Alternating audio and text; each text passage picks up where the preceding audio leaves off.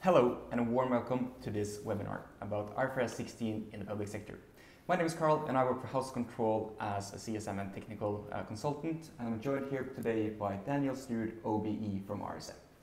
Hi, as Carl says, I'm Danielle Stewart and I'm a partner in a large firm of chartered accountants, RSM, where I specialise in advising clients on complex financial reporting. To kind of back that up, I've always got involved in the regulatory side of the accountancy profession. And in that context, I've been on all sorts of committees and boards and panels, mostly writing accounting standards, also writing company law, and from time to time advising the government on various things. In this context, I'm interested not just in the application of IFRS 16, but also how the regulators will view it. Sounds great. And yes, so like I said, we're doing a presentation on public sector and IFRS 16, so I think you can just jump straight to it. Okay, so looking at the agenda for today, we're going to start by looking at how IFRS 16 works, kind of regardless of the public sector. Then we'll take it down to the specifics of how it impacts on public sector entities, before taking a quick look at when it's applying, and finally, of course, how we can help you. So, the impact of IFRS 16. You can see here on the 5 blocks that I've got on the slide that we're just going to take a very quick look at how it works. So, what's it all about?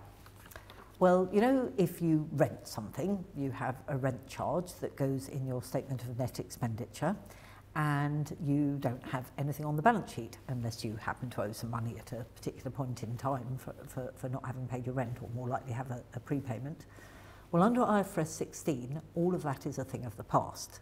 Instead, what you're going to do is you're going to recognise a liability on your statement of financial position for the lease payments you're going to make, even though this is a rental agreement, not a finance lease, and you're also going to have an asset on the balance sheet.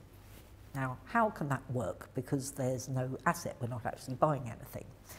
Well, the way that you do it is, if you remember finance leases, what you do with a finance lease is, even though it looks like a lease, you just make payments each month or quarter, you would capitalise the effect of that finance lease as though it was a hire purchase agreement. Okay, and what we're going to do with IFRS 16 is pretty much exactly that.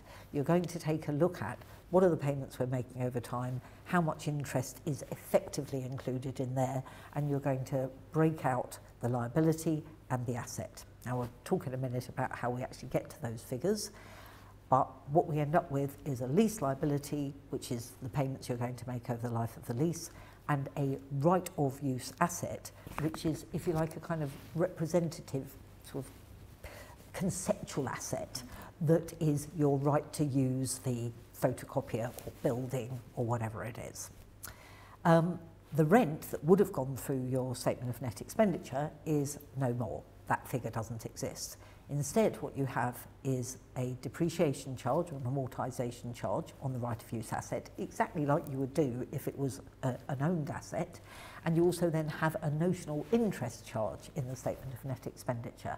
And over time, those will add up to be the same amount as the rent, but the profile of them hitting the P&L, as it were, will be different. There are a couple of exemptions for low value and short life leases. We'll talk about them in a minute in a bit more detail. And the one thing that stays exactly the same, I would say in the public sector it's pretty unlikely that this will apply to you, but if you happen to be a lessor, i.e. you're renting something out, the requirements are identical, pretty much identical. So, moving on, how do we calculate the lease liability? What do we recognise? So we start with working out the present value of the minimum lease payments. Now, an important thing here to think about is, what are the minimum lease payments? How many are you going to pay? And if you've got, if we just take a building, because that's the easiest one to think about for a minute, if you've got a lease that is 10-year lease, but maybe after 5 years there's a break clause, and that break clause is at the option of you as the lessee, okay? What you do is, very unusually for accounting standards, you ask yourself, am I going to take up that option to extend this lease? Do I think I'm going to stay there 10 years? And if you do think you're going to stay there the full 10 years, you recognise 10 years worth of lease payments in your liability.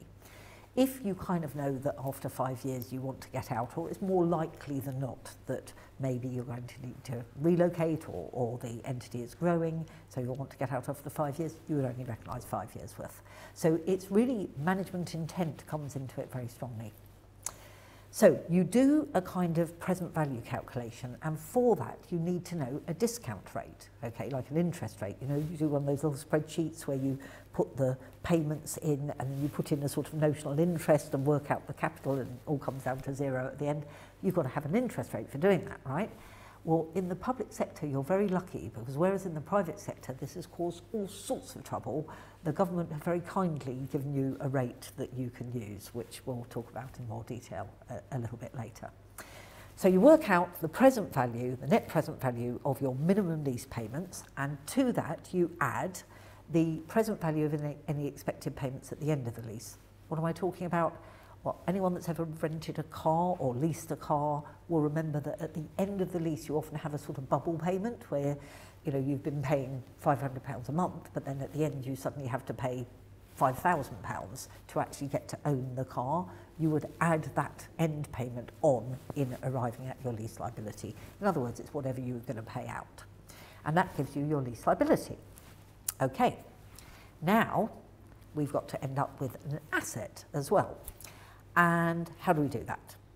Well, like I mentioned at the beginning, you start by taking the liability, the lease liability you've just worked out. So you can see these first two bubbles are basically the exact same things you had on the previous screen. But to that we add a number of things. The initial direct costs. These are costs that are incremental to this particular asset, whatever it is. So most likely something like legal fees, or if you're talking about the property, if you've paid somebody to find a lease for you generally, you won't include those. But if you've paid somebody to, say, negotiate the rent on this particular property, those would be added on. Prepaid lease payments speak for themselves. Probably haven't got any, but if you have, you'd add them into the right of use asset. And then a bit of a difficult one, this cost to dismantle, remove or restore, also known as reinstatement costs.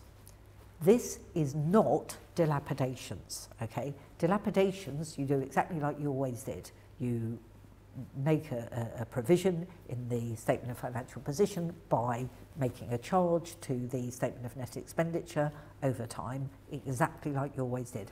Reinstatement costs, though, are where you put like dividers into a place, and then at the end, you've got to rip them all out and leave it exactly like it was. That cost, you will estimate the net present value of what it will be at the end of the lease and include it in the right of use asset now.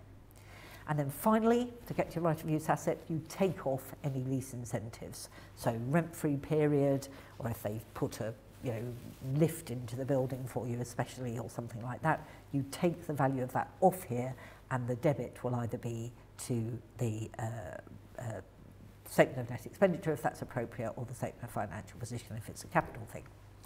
And now we have our right of use asset, our completely nonsense asset on the balance sheet. But is it a nonsense really? Because when you're occupying a building or using a photocopier, do you care whether it's actually rented or owned? You still get all the same benefit out of it, right? So, moving on, just mentioned at the very beginning, there are two special exemptions that are available. One of them is for short-term leases. So if you've got a lease that's less than 12 months, or there's less than 12 months to run when you convert over to IFRS 16, you just write them off to revenue as normal. So they would go in your statement of net expenditure. You don't have to capitalise them. You can see there's a few conditions on it there. And then you also have this low value exemption.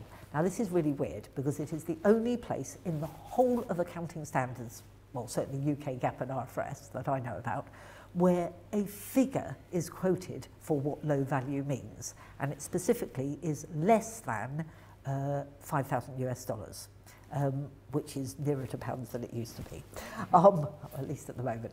But this is an absolute thing. Even if the entity has turnover of hundreds of millions, it doesn't matter, you still have this level is your low value. And it's the value of the asset when it's new, not the value of the asset as it is now. So if it's 5 years old, you've got to look back and say, what was it worth at the beginning?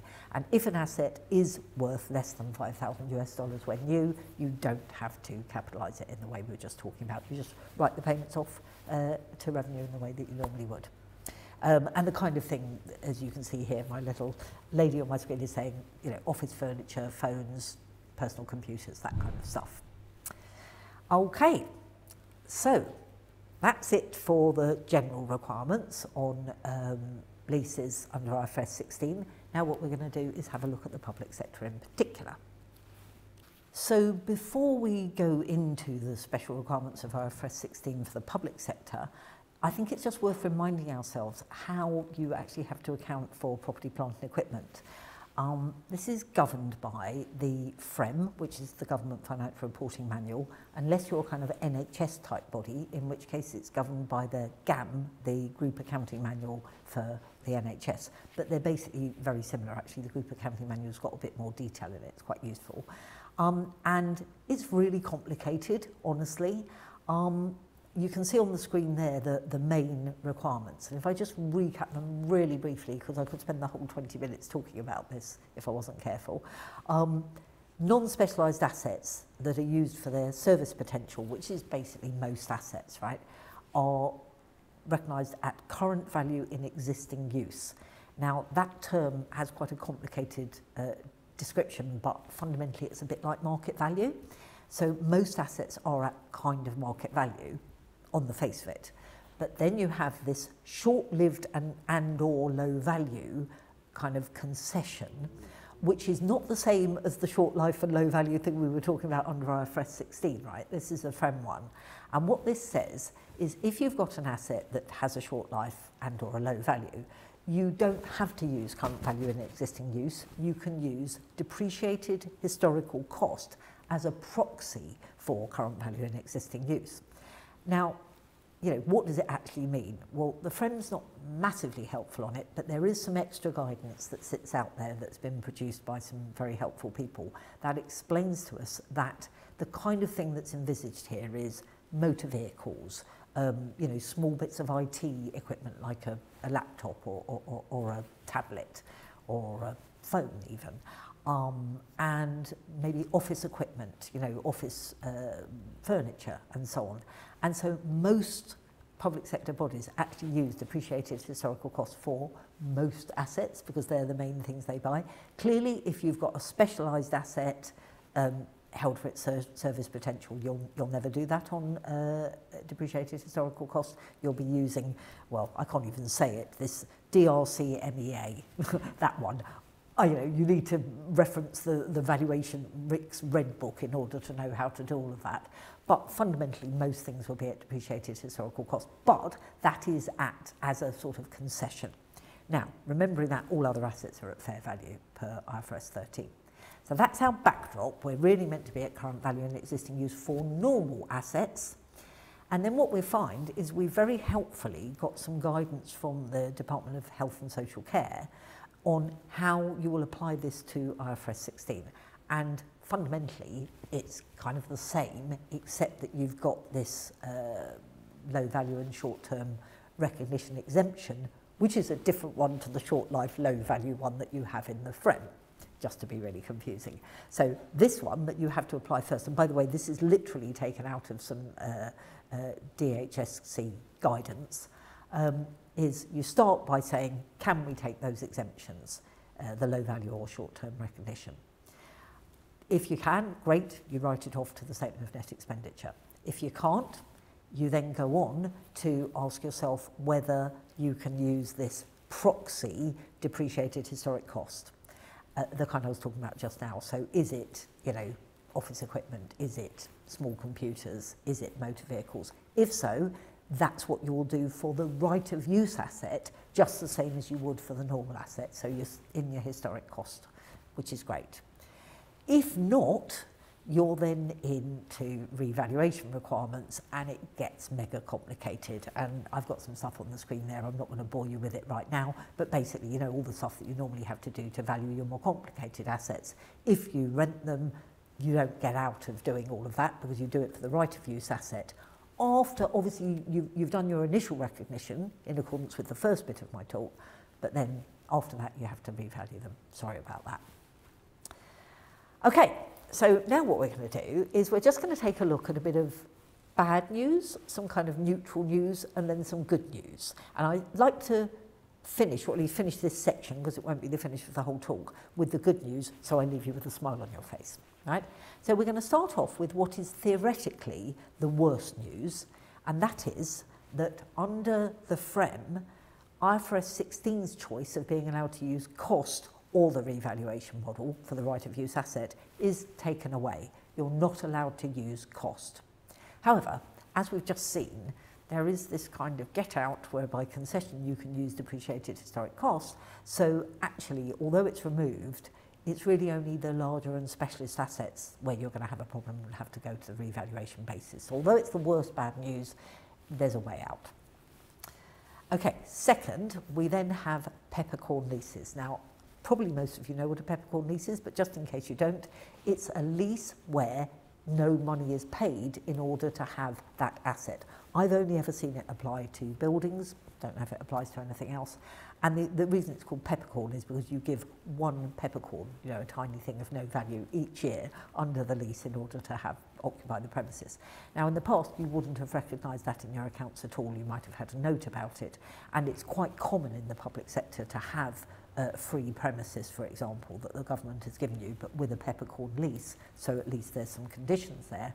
Now you will have to recognise that lease in the same way as a charity would recognise donated assets or donated facilities. So what I mean by that is you're going to go debit the right of use asset with a figure that is the market value or fair value of that lease, and the credit will be income. It's like a grant, basically. And you didn't have to do that before. So that is bad news because it's a load of work to actually work out what would that lease really be worth. And you could argue you're just pumping up two sides of the statement of financial position. Is it worth it? Well, I think it is, but well, not two sides, sorry, two sides of your account, one in the statement of financial position and one in the statement of net expenditure. But is it worth it? Well, yeah, because it's showing all the resources that you're using, and I think in this day and age that's really important. One more bit of, it's kind of neutral news, bad stroke neutral news, which is that if your premises that you're operating from is actually owned by Crown Estates, you're probably aware of that if it is, it may well not have a normal kind of lease on it at all. Crown Estates is the body in the UK, by the way, that looks after all of the properties that are theoretically owned by the monarch, but they're not literally owned by the Queen, it's whoever is the ruling monarch, and it passes from one to the other. So whenever Charles eventually, hope it's a long time away, we have another 70 years of the Queen, I love her to bits, but you know, whenever she goes, it would be him in sort of notional head of it. If you have one of those kind of leases, at the moment it's not counted as a proper lease. Unfortunately, the definition of a lease in the FReM does include those kind of Crown estate agreements, so it's bringing into scope some things that you might have thought were not in scope. And then finally, I don't know if this is neutral or bad news. I think sometimes it's actually quite bad news. All of the transitional provisions that are in IFRS 16, which give you all sorts of rights to do fun things when you're transferring across to IFRS 16 for the first time, are pretty much taken away. You can't do them.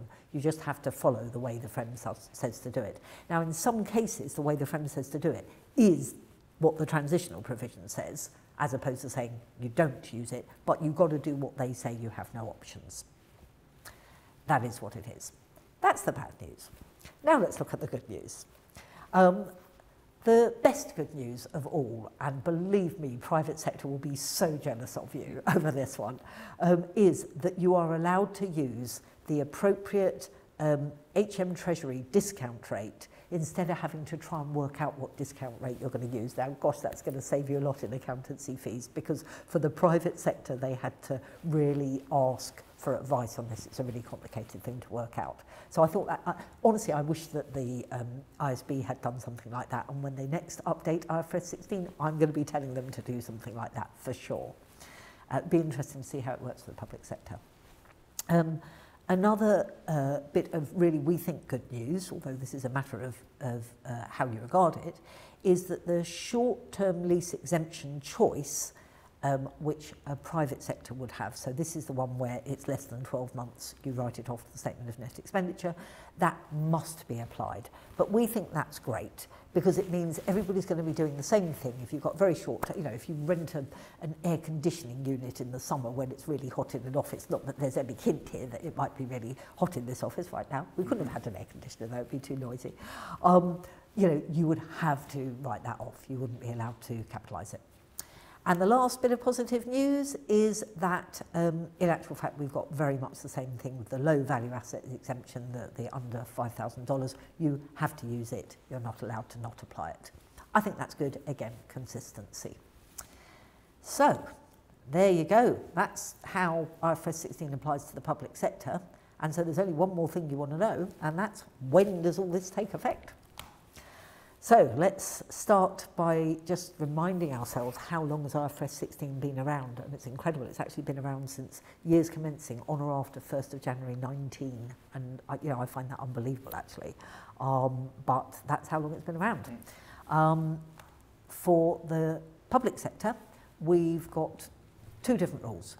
For all entities that use the FReM, so that's the General Government Financial Reporting Manual, it's applying from years commencing on or after 1st of April 2022, i.e., 3 months ago, 2 months ago, whatever it is.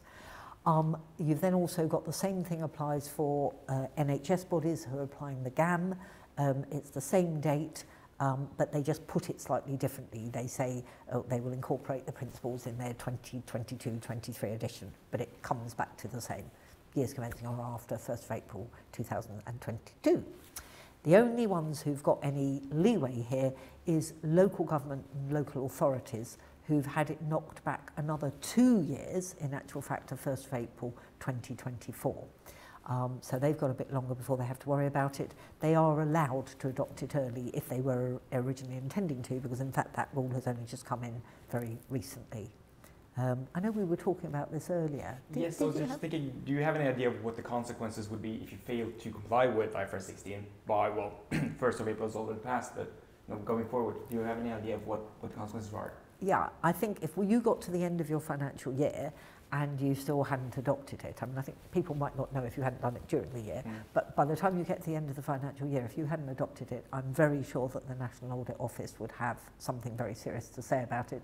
They would no doubt have to qualify your accounts, and that could have all sorts of implications for your funding, for example, which if you get a qualification in your accounts might be withdrawn. I don't know, it depends on your own individual agreements, but it could have some very serious consequences. So this isn't a nice to have, this is a must do. Yeah. Hey, you've got years on the private sector anyway, so why not? Exactly, and you have the discount rate already set. So absolutely, it's a lot easier. Yeah. You've got it really easy. Mind you, they do have those PPE rules, which are horrible, by the way. That's true, that's true. Seriously, yeah, you've got to do it, but help is at hand. So here we go. What could we actually do to help you? Well, certainly at RSM, we've helped a lot of private sector businesses and actually some early adopters on the public sector as well with their IFRS 16 compliance. And the first thing that we can do is look through all the leases that you have, be they equipment leases, car leases, property leases, whatever, and pull out all the relevant data that is required. And there's a lot of it required, by the way, in order to do the accounting entries properly. That would be the first thing we'd do. And what about you? Yeah, and then with that, what you're saying is basically we recommend starting working proactive with the contracts as soon as possible, because one thing is getting that information one time, but I mean, having to do that over and over again, that takes time. So we always recommend just get compliant and then work with the contracts proactively to stay compliant as well. Perfect, that's a really good idea, staying on top of it.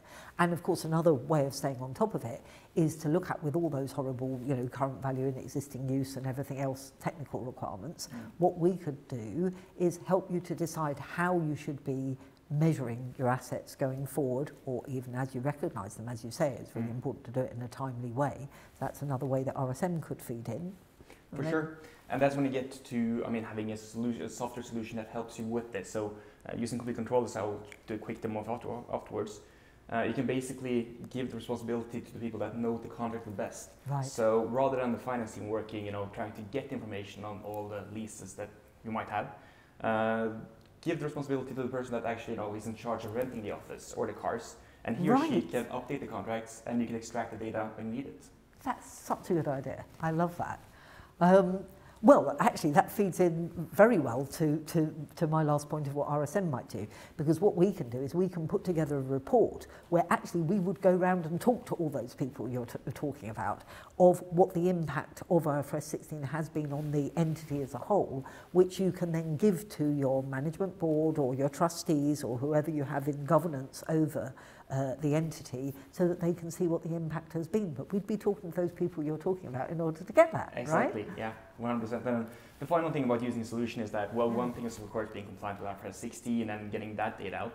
But when you have a solution like ours or anything else, you can always then also get other benefits, such as not going over contracts deadlines. Notifications can be sent out. You can have control of the contract itself. So that's a side bonus, I would say, to being compliant with IFRS 16 in a solution. I just had a thought. The things like when you've got an optional lease extension coming up, you'd be notified about it and you'd know it's happening. Got you. Fantastic. And you can also get the value of that option. It's easier to work in a solution rather than having to reinvent the wheel every time you think do it all IFRS for 16. yourself. Yeah. Right. Which we weren't necessarily going to say this out loud, but I think I do have to say our point at the top there that you have actually got a fantastic IT solution that could help with this. You guessed, didn't you? He has, and I think that you're going to talk about that in more detail in a minute, aren't you? Yes, I was hoping I could show you the solution just a quick to see what it looks like. But with that, it's also important for us to say that yes, we have a technical solution and also some know-how on how to implement IFRS 16, but it's also, for us to be able to work with you and RSM, make the best solution possible with your experience and all the knowledge in IFRS 16, and with the solution that we offer. I think it's the best way to go live with IFRS 16. Really great. Okay, well, I think I should hand over to you to do what you're going to do now. All right, so let's take a quick look at the solution just to show what you can be working with IFRS 16 with. So this is CC5 or Complete Control 5 with a lease accounting software module added into it. So what we basically do when we implement new clients, we always start by mirroring the organizational structure here. So I made now 3 companies within the group, and it's nice to know that you can lock each specific company. So once you're done reporting, you can always make sure that no one else can change the numbers. And you can also change or add departments, like I've done here, and also create a location structure. So whenever the client has any requests in terms of setting up the base, we're always happy to help and then customize and make sure that they get the best value out of the solution. Looking to contracts here, you can see that I have a portfolio of contracts within my solution. And just quick on, you can see that there's a thing blinking here, the event list, and that's from this leasing car. And we talked about that already with how it's always nice, stay ahead and know what's coming. So I can see that this car is about to expire, if it hasn't already. So it's about to expire this month. So I can then go in here and make change to the contract or just change the state. And based on this termination deadline, you can see that James here will receive notification and he will make the necessary updates. So that's what I was talking about in terms of handing out responsibility to the correct person, so that James here might not be a finance guy, but he knows everything that he needs to know about his car. And since you can lock periods and lock IFRS 16, you don't need to worry about things changing when you don't want it to change. In addition to that, of course, we can create new contracts either here, we can import data, and we, of course, have all the reports necessary to be compliant with IFRS 16, either via normal just reports in the system, Excel, and APIs as well, so you can set it up to other solutions. I just want to quickly go to the files here, because you see I have 4 files waiting for me. So in the inbox, I'm now waiting for Christopher and Gregory, my colleagues, has sent some contracts into the solution. So getting the data into Complete Control is, of course, one of the most important things to do when you go with IFRS 16. And that's why we made this functionality here to basically send documents straight into the solution. And from here on, I can create the contract with suggestions made from the solution. So it will now help me to fill in the title and also finding the dates. I see quite often that it's a challenge to read through huge documents, finding the key data, especially dates. But in this solution, it will help you insert the start date, it will find the expiration date, etc. So contract capture is a part of IFRS 16 that is often forgotten about. Yes. But it's definitely something that you should focus on when you go live with IFRS 16. It's the most time-consuming part at the beginning, without any doubt. It is. So you can basically just fill in here and the system will help you That's brilliant. get the data in.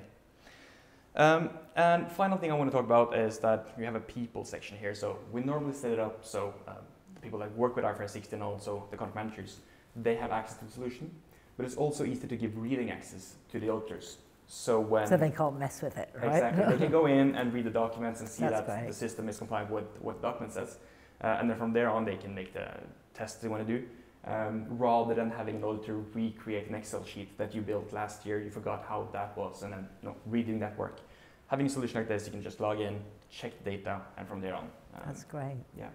I think the National Audit Officers will like that. We think so too, so that's why we're showing this. And that's everything we had planned to show you here today.